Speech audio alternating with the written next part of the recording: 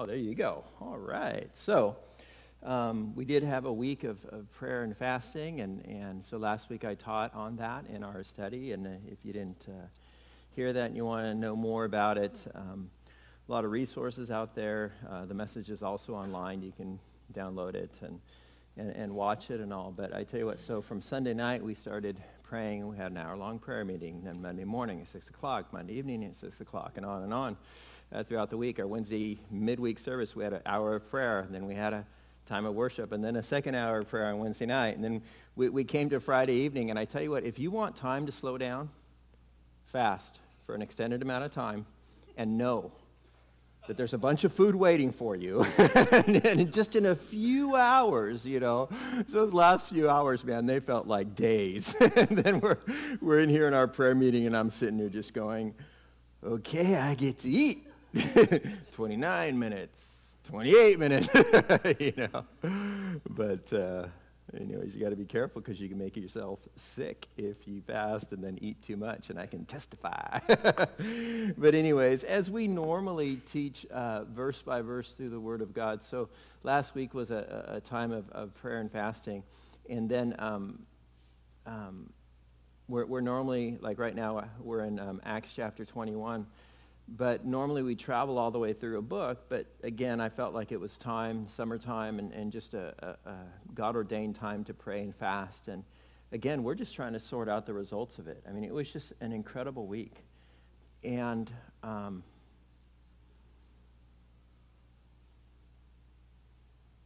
there was probably at least 60 different people showing up during the prayer meeting time. You know, in the morning, we never had less than 10 people show up at 6 a.m. You know, in the evenings we had up to 35 people showing up, you know, but over 60 different people were showing up and throughout the week. And it was just incredible. And again, you know, we as a church, I think church in America has become so many other things than what the Bible talks about, you know. And we're trying to figure out what church is really supposed to be. And the beautiful thing about prayer and fasting, it's mentioned so many times in the scriptures. And last week, we were at the most fundamental, basic thing that a church does. And it was sweet. So I was really excited about that. At the same time, for me, I fly out tonight, and I'm at a conference. And so I won't be here next Sunday. And I have a great friend from East San Antonio. And he's going to be down, and he's just this fiery little black guy, man. And he's going to bring it. So, Anton, if you guys were here last year, he actually came last year, and it'll be a blessing to have him. So I'm not going to be here. I'm going to be out at a conference. But I was telling somebody in the hallway just a few moments ago, it's like prayer and fasting, and then a conference. I'm going to come back super pastor. I'm going to have a shirt, you know, super pastor, you know, because I'm just so excited about what God is doing. But keep on praying. Keep on praying, because we've been moving in the right direction for a long time in our church, and I really think this week was extremely impactful, and we're really just trying to sort it out. So that being said, we're not going to go into the book of Acts because I took last week off, and then I would have taught in the book of Acts, and then I wouldn't be here the next week, and you know, so it's kind of sporadic. So we'll pick up the book of Acts a little bit the week after next. But what we're going to look at today is we're going to look at blind spots in our lives. And if you would turn to Psalm chapter 39 with me.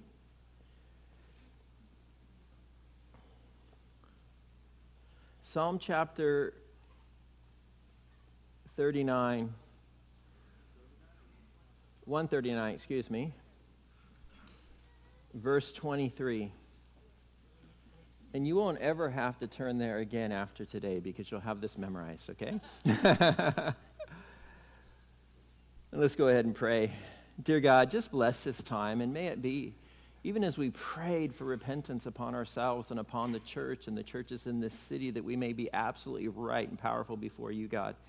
May this today be another important step for all of us to humble ourselves before you and to realize you care so much about us that you will continually work on us, Lord, because we know when you heal a part of our life, when we surrender it back to you, that our joy is more full and we're more prepared for eternity. And we're such a better servant unto you, and we're such a better tool of yours into other people's lives, God. And so may it be that this be one of those big steps that we can take in our lives, we pray. In Jesus' name, amen. Psalm 139, verse 23, David writes, "Search me, O God, and know my heart. Try me and know my anxieties, and see if there is any wicked way in me, and lead me in the way everlasting." And so the question would be, why would David ask God to search his heart? Why would we ask God to search our heart? Well, the reason we would do that is because we don't know ourselves as well as God knows us. And sometimes we got things going in our life that everybody around us is seeing, but we aren't seeing. We're not comprehending, right? And it's a blind spot. And the reason we call it a blind spot, because it's a blind spot, right? You ever been driving down the freeway and you go to change lanes and you put on your blinker and everything? And you look at your mirror and then you move over and someone starts honking at you and looking at you like you're the devil, right? And in all reality, what happened is you fell into a blind spot. You didn't see it, and you're shocked that that car was there, right? And sometimes in our lives, when the Lord searches and reveals something in us, we're shocked that that thing was actually there. Now, why does David want to know those blind spots, those anxieties that cause him not to walk close to God? Now, it would be a bummer to be searched out by God if you didn't want to be, right? And sometimes, every so often, we get caught doing something that we shouldn't be doing, and it's a bummer that we got caught. But if you're into righteousness, you're actually kind of relieved and glad that you got caught, so now that you can deal with it in honesty, right? I mean, some of you guys know what that's like. Others of you are better than the rest of us and don't know what it's like, but you get caught, and sometimes it's a relief. But it's not a relief if you just don't care. But if you actually care about who you are in your inner being, it's a relief to get caught. But it's even better when God uses people and God uses circumstances to reveal that so that you can take action on your own. And so Paul asks, "Search me, O God, and know my heart. Try me and know my anxieties, and see if there is any wicked way in me. And fix me. Lead me in the way everlasting." And so what happens when God searches our heart and leads us in the way everlasting? Number one, we grow closer in intimacy to him. One of the things, and Glenda said it a few weeks ago during worship, she said, old love is the best love, because you have grown to know and understand each other, but you have also, you know what, Alex? Come up here. I forgot to pray for you. Come on up. I looked over there, I go, oh, there's Alex, and I forgot. So we'll cut this out of the video feed, unless you want to leave it in there and be all famous. Hey, man, I blew it. But anyway, so this is one of our coasties, and I like coasties, okay? Because my son-in-law is a Coast Guard guy. But one of the things about Alex is you know, when someone shows up, and I don't know if I haven't told you this, but he showed up at our house for, was it Thanksgiving or for Easter? Easter. Yeah, so he showed up like when he first got in town, like 4 years ago.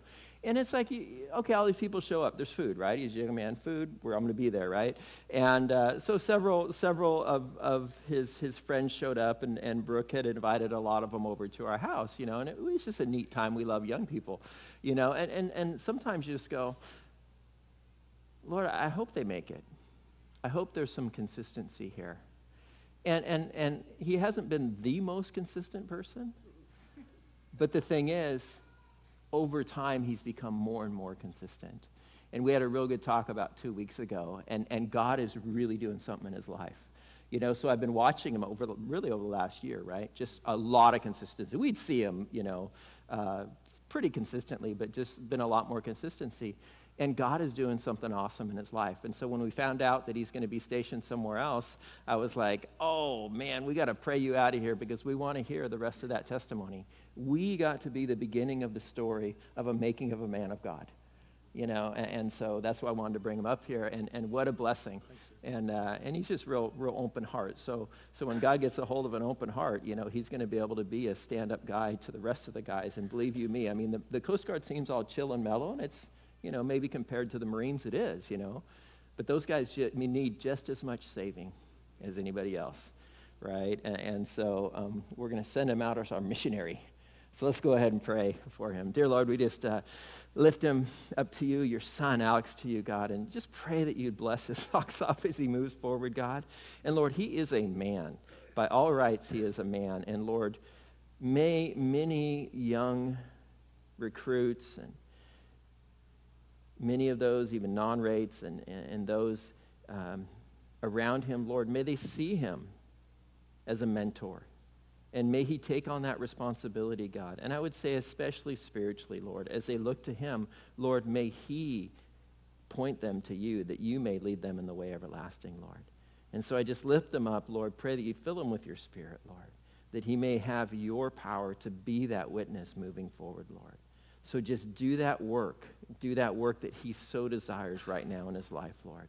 And we just pray that momentum would move forward, Lord, and that we would hear of great things that you're doing in his life as he continues in his walk with you, Lord. So just bless him, we pray, in Jesus' name. Amen. All right, man. God bless you. That's what you get when your pastor has severe ADD. Sorry about that. Anyway, so this whole idea, what happens when you allow the Lord to search those deep things and get in? Number one, we grow closer in intimacy with him. And as you're married, old love is good love. You know why? Because you've endured through those things, and you've learned to stop doing those things that harm your spouse. And you started to learn how to do those things that do please your spouse. And so if you endure through that, you get to this place where the intimacy, I'm not talking about all the energy and passion. Are you kidding me? We get older. But I'm talking about the depth of intimacy where you know that person, they know you. You have the keys to their heart. They have the keys to your heart. You're avoiding the pitfalls and the things that you fight over, and you draw an intimacy. The same is with God. The only thing in your relationship with God, you're the one that's always wrong. You can't point your finger at him, right? But you learn yourself. And so you have greater intimacy with God if you allow your heart to be searched, right? And as there's less static in the line, you're just closer to him. Two, we experience how to be more like him as we become more like him. Lord, search me, know my ways. Correct my ways. Make me more of what you created me to be before sin attached me. And the less sin that you have in your life, the more in character you become like Christ because he was sinless, right? Romans 8:28, and we know that all things work together for good for those who love God, to those who are the called according to his purpose. For whom he foreknew, he also predestined to be what? Conformed into what? The image of his Son, that he might be the firstborn amongst many brethren. Conformed into the image of his Son. That's what the Lord wants to do in us as we allow him to search us, as we allow him to challenge us, as we invite him to challenge our lives. I learned something as a young Christian. I used to, love to go to a bunch of different churches. And I loved it when the pastor would challenge me. Because I felt like it was a waste of time unless I was challenged. Like, why did I come? Just to feel better? Or to change, And so we used to sit out in the congregation, and we used to go to Greg Laurie's church a lot. And during the week, instead of just evangelism, he would be teaching the scriptures. And we'd sit there and we'd lean over, boom, like he nailed me, and we'd have all these bomb lobbings on our heads, right? And so we'd laugh about that, but it was true. And it is good to be challenged. And it's certainly good to be challenged directly by God to your heart. Next we end up understanding his love for us more.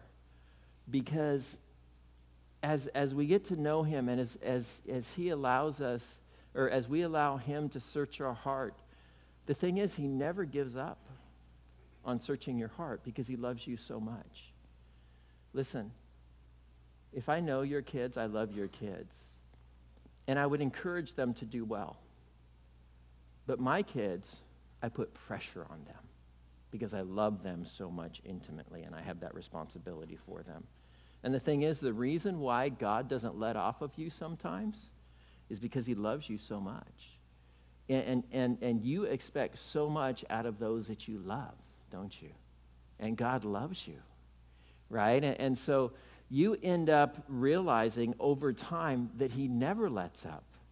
Yeah, I've been walking with the Lord since I was 8 years old. I had a few years of backsliding in there, okay? But I'm 27 now, and it's not that funny. But anyway, so, I mean, I'm not even going to try to do the math. It's been a long time. I've been walking with the Lord. And some of those things are obvious, but some of them aren't so obvious, and I still have things that I'm working on every single day. But what I realize is the more mature I grow as a Christian, the less I overtly sin, but the more I am aware of my sinfulness. And so when I got saved, I was a mess, but I thought God got a prize. Now I've been cleaned up, but now I realize God really had to sacrifice because I'm a radical sinner, right? And so I learn more about myself, and so I'm more humbled. My view of myself is lower. But I also learn more about God's glory and his perfection as I study him more and experience him more and his goodness all the more. And so God becomes greater in my sight. And so instead of me thinking, oh, God, he's cool, he's my homeboy, and God, you got a prize when you saved me, you know, and so I'm thinking this gap in between here is what the cross had to cross. It had to stretch across that and create a bridge between me and God, right? Jesus loved me this much. That's the sin he had to die for. But in all reality, it's a lot more. But I come to understand as I mature in the Lord and I allow him to convict me in my deepest, darkest sins, I realize how awesome he is. And I realize what a loser I am. And then I realize, oh my gosh, this gap that Jesus had to cover with the cross is wider. And that gap is love. And the older I grow, the more I understand how much God loves me. But it comes from realizing who I am and who he is, right? And that comes through conviction. It comes from being challenged. So we end up understanding his love for us more. We also grow closer in intimacy, not only with God, but with others. Because when God convicts you about selfishness and me-ness, right? And it's all about me, what happens is we start to become less selfish. And we start to become more servants to one another. And we start to consider others' needs as greater than our own. And if you start doing that, people are actually going to like you more. They're going to trust you more. They're going to call you in times of need. And you're going to grow in closeness to other people once you start putting away those sinful things. There's more desire to love and serve and learn about each other. It's not all about you. It's about him. And then you love God, you love each other, and then you love a lost and dying world. James 4:1. Where do wars come from among you? Do they not come from your desires for pleasure that war in your members? You lust and do not have. You murder and covet and cannot obtain. You fight and war, yet you do not have because you do not ask. And so there's this selfishness that says, I want. And you know what? The most selfish people are the most unhappy people, always. You guys know any selfish people that are actually happy? They're not, are they? And have you guys ever met anybody that just kind of serves everybody and they're really happy? Yeah, like every single person that's like that, right? And there's just this joy in their heart. It's like, I want the key to that. And the key to that is allowing the Lord to transform you, to humble you, to challenge you. And next,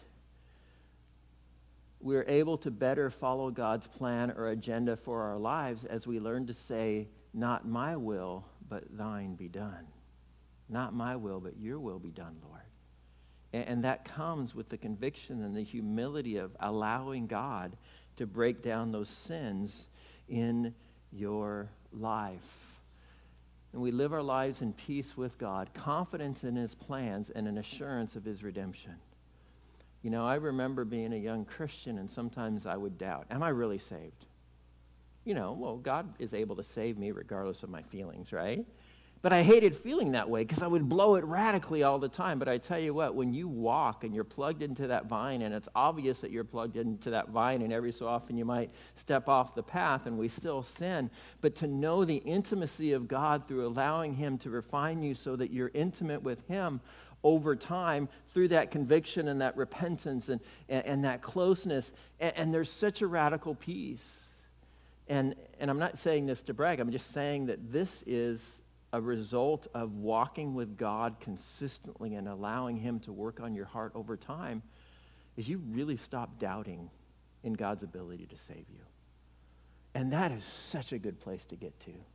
But I remember being a young Christian, even being on staff at a church and just going, I'm such a loser, I can't even believe you, that you saved me, and just... But now I know I'm a loser full time all the time, but at the same time, over this time, I no longer doubt God. And there's been tragedy and trial in my life like everybody's life. But the older I get, even though the trials and the tragedies are more radical, there's so much less doubt. Actually, I haven't had that doubt because this is just a result of being able to draw close to God through intimacy with him, through his sanctification, working through our lives. And we could go on and on and on. So saying, God, here I am. Here I am, God. Search me. And do what? Search me, O God, and know my heart. Ooh, okay, I'll let you in. Try me and know my anxieties, and see if there is any wicked way in me, and lead me in the way everlasting. So again, we can be totally blind to what needs to change in our lives. We don't know in our heart, but oftentimes we'll see the effects of sin all around us, and we tend to blame other people for that effect instead of looking at ourselves and going, am I causing that? The idea of deceiving ourselves is not foreign or rare in the scriptures. Jeremiah 17:9. The heart is deceitful above all things and desperately wicked. Who can know it? Our own hearts can deceive us, right? We can be radically wrong and think we're radically right because our heart is deceitful above a few things. No, that's not what it says. It says our heart is deceitful above all things. And then James 1:22, but be doers of the word and not hearers only, what? Deceiving yourselves. We can deceive ourselves. James is warning us. For if anyone is a hearer of the word and not a doer, he is like a man observing his natural face in a mirror. For he observes himself and goes away and immediately forgets what kind of man he is. And so God tries to speak to us, and then we kind of ignore it, or we just walk away, and we like to forget it, and we like to give ourselves all this incredible self-esteem. You're a sinful, deceitful human being. And we're trying to build up our self-esteem. Hard thing about me, like my self-esteem, like me really picking myself up, I know I'm a liar. So how can I believe me?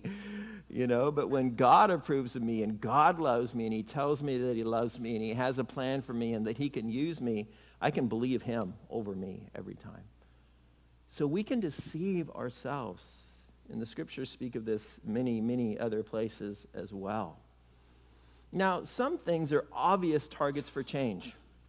Let's just say I'm married and I just got saved, and it says, husband, love your wives even as Christ loved the church and gave himself for it. It's not an ooey-gooey feeling. It's like he committed to the church and he was willing to die for the church, right? So you're a brand new believer and you read that and it's in the scriptures and it's clear. Well, maybe you should stop beating up your wife and maybe you should get rid of that woman on the side. Duh, like it's obvious, right? The Bible says, do not be drunk with wine, but be filled with the Spirit. Maybe you need to go into a recovery program because being drunk is clearly a sin. So there's obvious things. We see them and others see them. But other things aren't so obvious, and that's why David has to pray. What does he pray? Search me, O God, and know my heart. Try me and know my anxieties, and see if there is any wicked way in me, and lead me in the way everlasting. And so before I nail you, let me share with you how God has nailed me. So early on in marriage, you know, my wife is an A personality. I'm like a D- personality, right? It's like we opposites attract so often. Not always, but very often. But I realized that I was harming my wife. Because what I was doing was I was couching anger and bitterness in jokes and sarcasm. And you guys need to know, I was hiding it from myself. I was just being funny. But women have superpowers. Because men, have you ever said the right thing with the wrong heart and your wife just nailed you? All I said was, and they're looking at you like, no, I heard everything you said. I know exactly what you meant, you know? And so they have this superpower that you never get away with it, right? But I was harming my wife, but I was claiming innocence. But what was happening, instead of being honest with her and confessing with her or talking to her about the issue, I was jabbing her and I was stabbing her with 1,000, pinpricks of just jokes and sarcasm that had a little bitter edge to them. And I had to repent of that. Now, I still joke with my wife, but I have to be very careful. And I've developed a saying for myself that it's better to be kind than funny. And I need to remember that. It's better to be kind than funny. And you better believe, after 29 years of marriage, my wife says amen to that one. A verse that God gives me a lot. Ephesians 4:29, let no corrupt word proceed out of your mouth, but what is good for necessary edification, that it might impart grace to the hearers.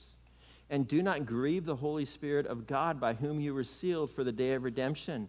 Let all bitterness, wrath, anger, clamor, and evil speaking be put away from you with all malice. And be kind to one another, tenderhearted, forgiving one another, even as God in Christ forgave you. And so I was hiding this bitterness, this wrath, this anger, this clamor, this evil speaking in my coarse jesting. And the Lord had to reveal it to me. It was a blind spot to me. There was another blind spot that really hindered my ministry as a pastor, my service as a pastor. You see, if you're apathetic, you can hide a lot of things. You're cool, you're chill. I'm underreactive. If you say something radical to me, I'm just going to look at you for a while and just figure out what to say. And I don't overreact. I underreact. I've been a lifeguard. I've trained lifeguards. I've saved people plenty of times or whatever. But if someone is drowning, I don't panic and run and then go, oh, I forgot my board, or I forgot the dinghy, or I forgot the lifeguard tools that I need to save somebody. I'm like, I look and I go, I assess the situation, I start to think about it, and then I prepare and I go, right? So I'm underreactive instead of overreactive. But it allowed me to hide some sin in my life. And in the ministry, and again, I've been in ministry in leadership positions for 30 to 31 years now. And over the years, people would resent me and hate me. And some of them I knew why, because they didn't like the rebuke or whatever. Others I harmed, and I tried to apologize, and they still don't like me. But other times, people were resentful towards me, and I'd be looking back like, what's your problem? Jeez. What's your problem, bro? I'm cool, peace, love, and granola. That's my personality. What's not to love? And that was kind of my attitude towards so many things. And I didn't understand it. But then a trial developed in my life, and God was telling me to let go of a certain staff member, and so I needed to do it, and I followed through on doing it. And what happened with me in that kind of style of being underreactive, he was upset with me, understandably. And what happened was he's trying to communicate to me how he felt after I let him off of the staff and he was still in the church. And I'm looking at him going, you're so angry, bro. What's the problem? And he's trying to tell me, and I'm like, I don't know. But what ended up happening was my blind spot was an apathy. And as we struggled with this, because me and this staff member had been friends since we were children, and now we weren't friends. And we're trying to fight for this friendship, and we have this animosity, him towards me, and I'm doing my, what's up, bro? What's your problem? So he's angry, and I'm like, what's up? You know, I mean, it's just this weird contrast. And we finally figured it out because he would not give up on our friendship.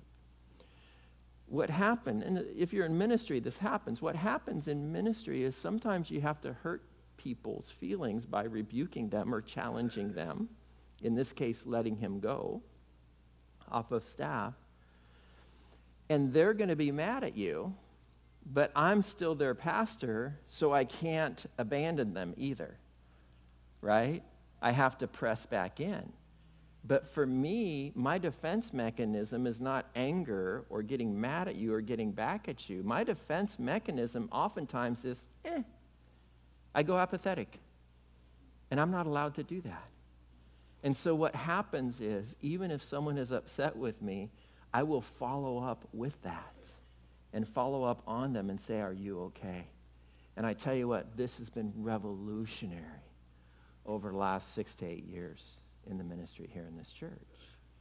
Because I know I have to press back in. It's like your parent punishing you in the sense that I had a spiritual authority in their life, and then they ignore you for the rest of your life. That's not right, is it? And that's the same type of thing I experienced, but until I acknowledged it, I wasn't free from that struggle. And I tell you what, once I acknowledged it and we figured it out, he was free to go off and pastor and plant it. And this day, we're great friends. And we talk to each other probably on average once a week. You know, and it's incredible what God did bring in that healing. And so even if there's tension between me and someone that I'm ministering to, I have to follow up. Because it's really easy for me to go, they're mad at me, I'll just get out of the way. Sounds good to me, you know? And so these are blind spots. These are two major blind spots, and God is working on them all the time in my life because I pray this prayer a lot. God, search me, right? You search me, you know my heart, you try me, you know my anxieties, and see if there is any wicked way in me, and lead me in the way everlasting. Biblical examples of blind spots. You had this young man named John Mark. John Mark would travel with his uncle. You guys know who his uncle was?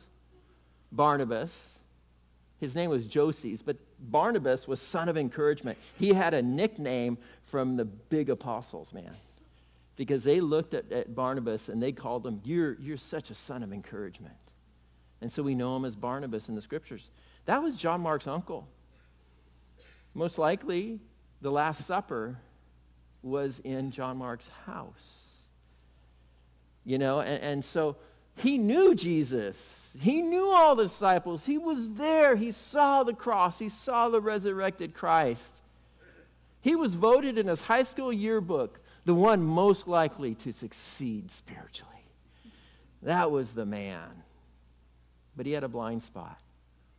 His blind spot was he was riding on his accolades. He was riding on what other people thought of him instead of who he really was in Christ. And so then he thought, I can go on this mission trip with Paul and my uncle Barnabas, and I rock, man. You guys are so blessed to have me on this trip. And when push came to shove, when it got just the least bit hard, what did John Mark do? He bailed because he had a blind spot. You see, what people say about you really doesn't matter when you get in a true trial, because the one that has to meet you in that trial is Jesus. And he was living on everybody's opinion of him as opposed to his intimacy with God. It was his blind spot. And you know what? It was revealed. But what happened later on in John Mark's life was he was restored. So Barnabas restored his nephew. Paul would not let him on a mission trip. But what happened was Barnabas did what Paul would write about. If a man is overtaken in any trespass, you who are spiritual, restore such a one in a spirit of gentleness, considering yourself, lest you also be tempted. Bear one another's burdens, and so fulfill the law of Christ. If anyone thinks himself to be something when he is nothing, he deceives himself. And so Barnabas saw that his nephew had this blind spot. And what did he do? He quit the front line, the popular trips of Paul. He kind of disappeared off the face of Acts, but he didn't disappear from ministry because he restored his nephew in a spirit of gentleness. The Gospel of Mark was written by John Mark. Think that's a little restoration? Right? He became Peter's assistant, and the book of Mark, it's believed, is Peter's gospel, actually, but Mark got to write it. Probably a little better writer than Peter. Peter doesn't seem like a bookworm to me. He's a brr. And then later on, he gets restored. So it took a trial to reveal it, and it took someone else to help restore him. And so what ends up happening in John Mark, he got beyond his black mark, right? Paul, the guy who had split up the team in division because Paul didn't want to bring John Mark on his second mission trip, and Silas went instead of Barnabas. Some of the last words we have from Paul are in 2 Timothy 4:9. Be diligent to come to me quickly, Timothy. For Demas has forsaken me, having loved this present world, and has departed for Thessalonica, Crescens to Galatia, Titus to Dalmatia. Only Luke is with me. Get Mark and bring him with you, for he is useful to me for ministry. How cool is that? But through a trial, and through his uncle's willingness to pour into his life, and I dare say Mark allowing his uncle to minister to that blind spot, was completely restored. So there's blind spots throughout the scriptures, guys, that we can see and point out. And so whether it be someone coming to us, whether it be just the reaction that God reveals it to us, or whether it be trials, they can reveal blind spots. James 1:2, my brethren, count it all joy when you fall into various trials. Why? Knowing that the testing of your faith produces patience, but let patience have its perfect work, that you may be perfect and complete, lacking nothing. Now this word, the testing of your faith, what did David write? Lord, he said, God, search me and know my heart. Try me. Right? Now that's in Hebrew, but this is in the common Greek. Try me, test me, and know my anxieties. And so you count this joy that it's an opportunity for you to grow. And many times it's through trials. It is an ouch. Guaranteed, it's an ouch. It hurts, guys. But you got to be willing to hurt to move forward so often. You got to be willing to humble yourself. Is being humbled fun? No. Okay, that's the right answer. Thank you. All of us men for certain know that being humbled is not fun. It's against our nature to be humbled, right? Being humbled is not fun. Is being humbled good? It's always good, isn't it? Because now you're useful. Now there's more power in your life. And so trials often reveal it. Now, I've seen this many times in the 21 years at this church, and again, 30 years in ministry leadership. There's a time when someone came to our church that had great potential. He started to grow into leadership positions. And I did my due diligence. I didn't want to trust him right off the bat, but I called up his former pastor. And this is what we do, if you start to grow in your authority, we'll say, well, what church did you come to? Psst, psst. I don't just want to know your history. I want to know if you caused any problems in your former church, But there's wisdom in that, because so often we can give authority to someone and then they can misuse it. And we're trying to protect you, okay? But his pastor said this: when he thinks he's right, he really thinks he's right. I'm like, okay, well, what does that really mean? But I soon discovered what that meant. You see, we had a few run-ins and disagreements, and he would rant, and his voice would raise. He wouldn't yell, but he would rant, like not stop. You guys know people like this, right? And they don't stop, and it's like, and you feel like you're being beaten down. Like, stop, okay, I get it already. I'm not dumb, I hear you. You just have to tell me once, and you can use your inside voice, and it's that feeling, right?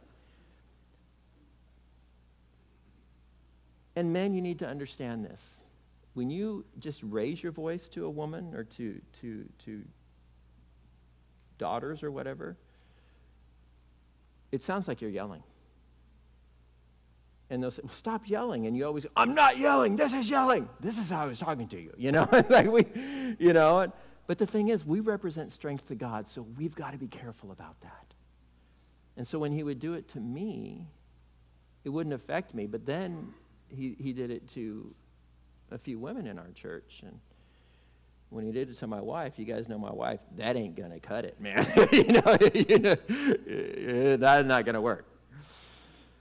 And the thing is, I saw his potential in ministry, but I saw this, to me, a glaring thing that would hold him back from deeper ministry. Not that God would not use him, because God uses us in all our faults.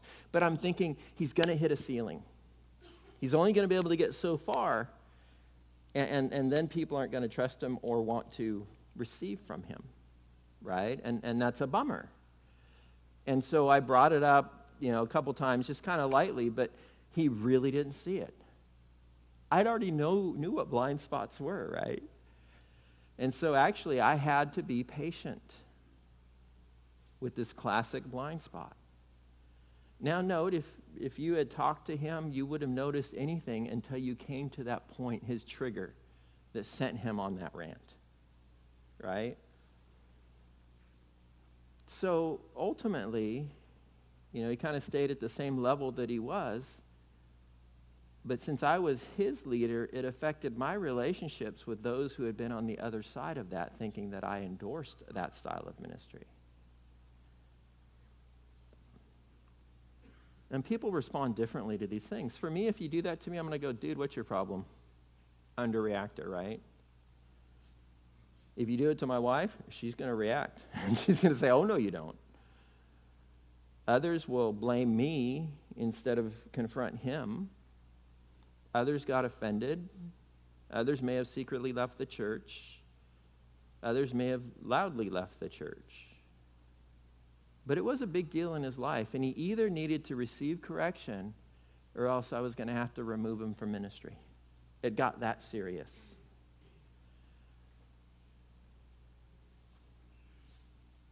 And I was at least going to have to keep him from greater responsibility in the church.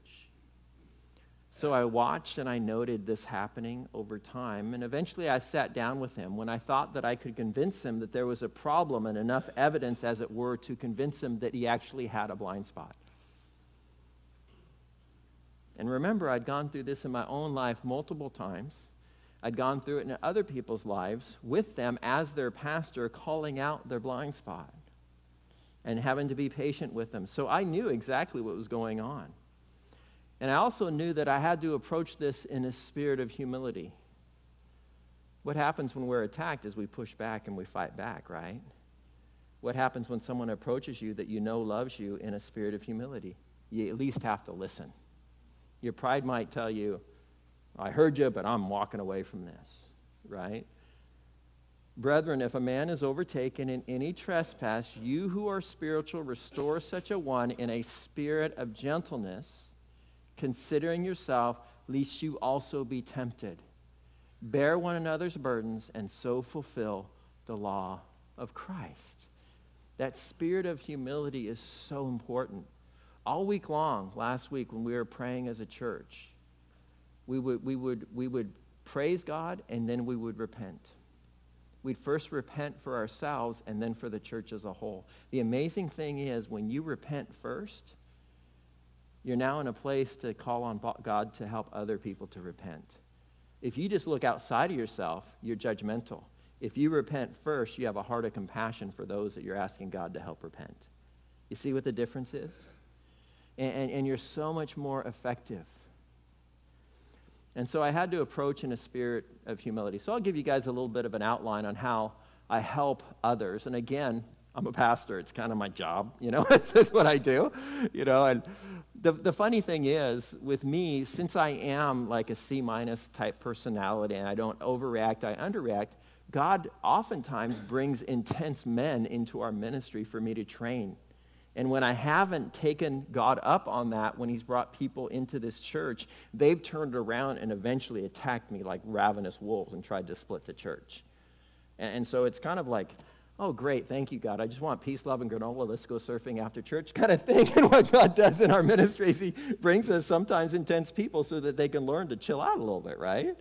And so this was kind of a classic thing. And this is kind of my example for you guys, right? So, one, I have to love people enough for them to hear me. So this person knew I was committed to his maturity and that I had his best interest in heart. I wasn't just trying to fix him because he bugged me. It wasn't selfish. It was for his good because I knew he loved people, and if this kept him from ministering in a deeper way to people, he wanted to get rid of it, and he should get rid of it. Right? So it was for his good, not just for my pleasure. I didn't like it, but I was whatever, like, what's your problem, bro? And that's who I was. But I knew this would stop him from going deeper in ministry. Right? I had to have his best interest at heart. And then I had to, or when this happens, I have to clearly identify the issue and bring evidence that is irrefutable. A blind spot is called a blind spot for a reason. And if you just go, I kind of feel like you're doing this. Well, can you give me an example? No, I just kind of feel it. Oh, what do I do? Thank you so much for pointing this out. I know I bug you now, and I don't know why. Right? I mean, that's what it ends up being unless you're able to specifically point it out.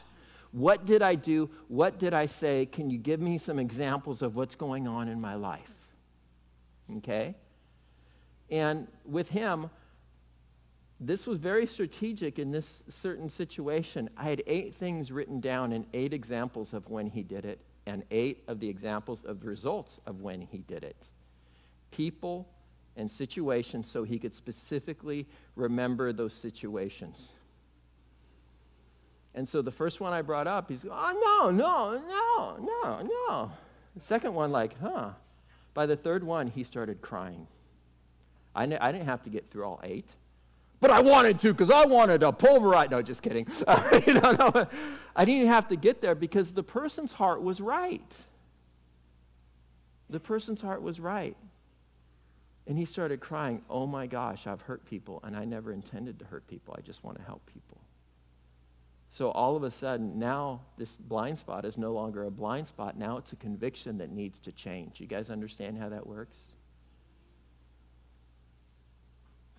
So I didn't have to go through all 8, but I had to clearly identify or else we can deny, right?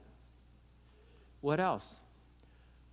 I have to come with scripture or scriptures to help guide their way forward.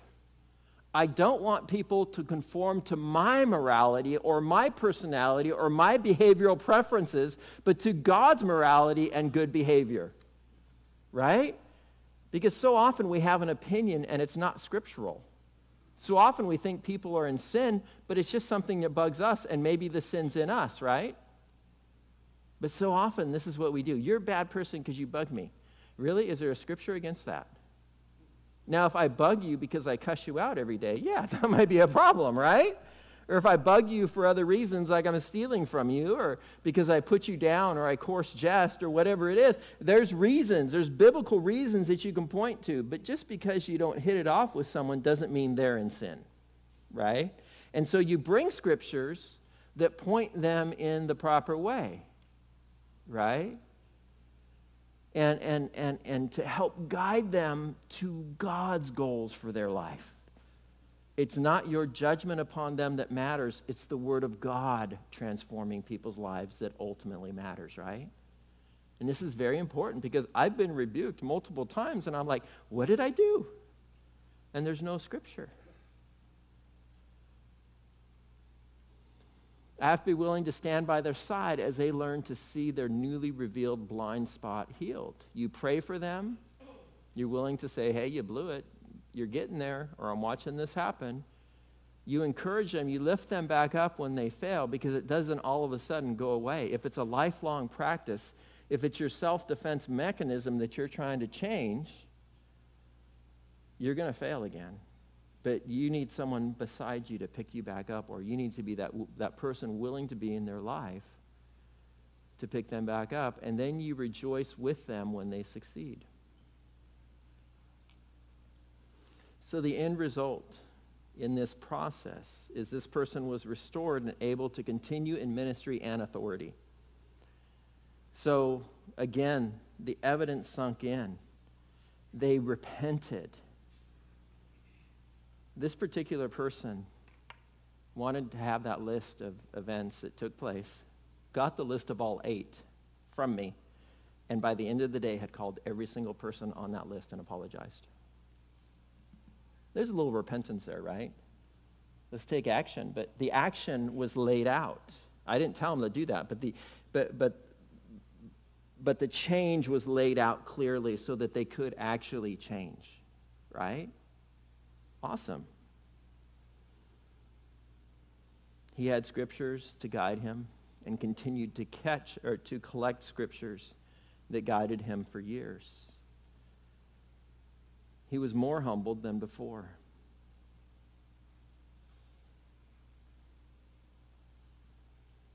And this sin became less and less and less over time. And so there was a process. It took patience, prayer, confrontation, restoration, and rejoicing. Now, does this always succeed? No. Let me tell you another time it succeeded, and I'll pick on someone you might know. Rich Miotti. He's a pastor of one of our church plants out in Portland. Sometimes he teaches when I'm out of town. So Rich liked to smoke cigars and drink beers when they were having women's Bible study in his house. So he'd go out into the garage. He wouldn't get drunk, but he had these Epicurean delights, right? So he wanted to start our youth ministry. And I said, I love you, man. You're great. I love having you in the church and everything. And I know you don't smoke cigars all the time. And I know you're not an alcoholic. I know you're not out there getting wasted. You're lifting weights, drinking beer, and smoking cigarettes, which is kind of weird. It's like, So I sat down with him and I said, listen, I don't want to be legalistic on you. But in our church, probably at least half of our congregation at any given time had a problem with alcohol. I told him, I don't drink. I haven't for 32 years. Because I know my position now. I have no desire to be drunk. I could drink a beer and not get drunk. But I do know that many of you have dealt with substance abuse in the past. And so I'm not even going to begin to say, oh, my pastor drinks, I can drink again. Because I've seen too many people that have quit drinking and then they drink again and then they get into it and it becomes a habit, and I watched them get divorced multiple times.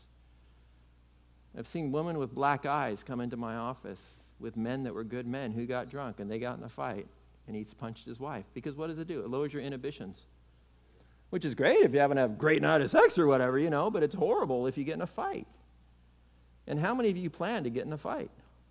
So it's something I just like, dude, I love you. God has a big plan for your life. You're not going to be able to go any further in ministry if you continue this, and it's not a good example to kids to be smoking and, bringing this into your body. And yeah, you might have a cigar once every 2 or 3 months or whatever, but it's not a good example because a lot of people get addicted and it kills them, right? And he wanted to work with the youth. And you know what? I just told him once, prayed for him after that, but I pointed it out. This is something you don't realize it's holding you back. He didn't talk to me specifically about it for 6 months, and he came back to me and said, I'm ready. And he got rid of it, and he started our youth ministry, and he was a great youth minister for years, And it was just like, I love you enough, and it's not for my good, it's for your good. Rich, you want to minister to people, you need to get rid of these habits. You need to either choose ministry or your Epicurean delights, right? And so he did, and that was a great success. But listen, is it always successful? Has it always succeeded? Absolutely not. It takes 3 to tango, the helper, the helpee, and the Lord. Right? So if the Lord and the helper are on the side of trying to help the helpee and he doesn't want to be helped, forget it. It isn't going to happen, right? And if you don't include the Lord in it, he's just trying to please you, but you're not the Lord, so you can't give him the joy in the future that he needs. So if it's just you and him without the Lord involved, that ain't going to work either. And sometimes we say, oh, God, I want to get over this, but many times we need someone else come alongside of us to help us and keep us accountable and encourage us and pick us up when we fall, right? So if the helpee's not willing, the church needs to be willing to help each other through these things. And so it takes 3 to tango on this. And so there's been many times that I've gone to people and I've challenged them with this way in love, and this is biblically I see this as the best move forward and, and everything else. And they quit the ministry and went to another church, or said, forget you, jerk, whatever. They don't necessarily say that, but it kind of feels like that way to me. They're like, out of here, But James 15:19 tells us we can't give up. Remember the story about, am I my brother's keeper? And so many people ask that question like the answer is like, of course not, I just take care of myself. But who asked that question? Cain. Was Cain the hero of the story? No, he was a murderer. Am I my brother's keeper? Listen, you need to be willing to care about your brother. I'm not talking about being a busybody. I'm talking about those that you're close enough to pull the speck out of their eye. You don't just let, some homeless guy walk up to you on the street. Hey, you got something in your eye. Can I pull it out? You're going to go, whoa, wait a second, And if there's something really there, you're going to find someone that you're intimate and close with, and you're going to have them pull that out. And so within reason, it's not like, okay, now I'm just going to go nail everybody. No, that's not what it's about. It's about those you love and those that are going to let you into the life, and you can actually see it, and they're going to receive from you. Right? Are you your brother's keeper? I am. Right? What if that was the attitude of your pastor? Am I your brother's keeper? I ain't my brother's keeper. Just tithe, man, I'm good. Keep my salary up. It's not like that.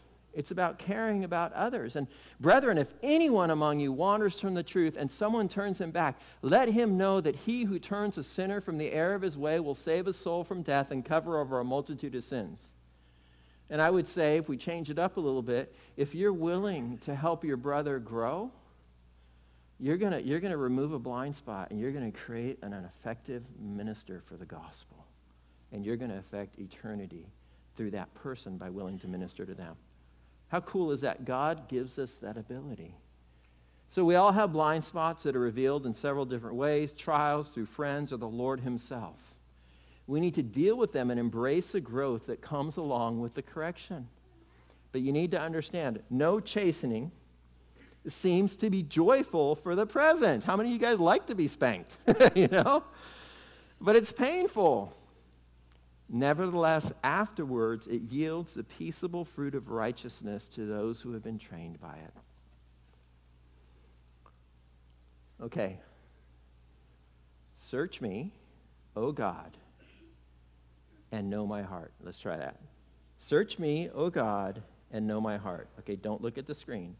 Search me, O God, and know my heart. Okay, next one. Try me and know my anxieties. Okay, so let's start thinking. Search me, O God, and know my heart. Try me and know my anxieties. And see if there is any wicked way in me. And see if there is any wicked way in me. And lead me in the way everlasting. And lead me in the way everlasting. Okay, I'm going to go backwards here. It's not up there. And I know I told you to turn there, so don't look down. I'm just praying, Pastor. Search me, O God, and know my heart. Try me and know my anxieties. And see if there is any wicked way in me.